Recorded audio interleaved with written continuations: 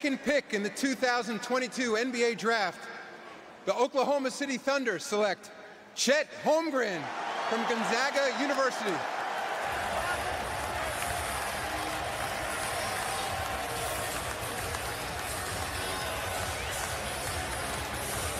Chet Holmgren headed to Oklahoma City. You can see him sharing a moment there with his parents. The term unicorn, it's thrown around often, but it seems to... Holmgren is, do not let the body frame fool you. He's mean, he's aggressive, and he's about that life. Absolutely, and look, you can see him shaking hands there with Commissioner Adam Silver. And look at Jabari's reaction here. He thought maybe he'd hear his name called. Don't worry, young man.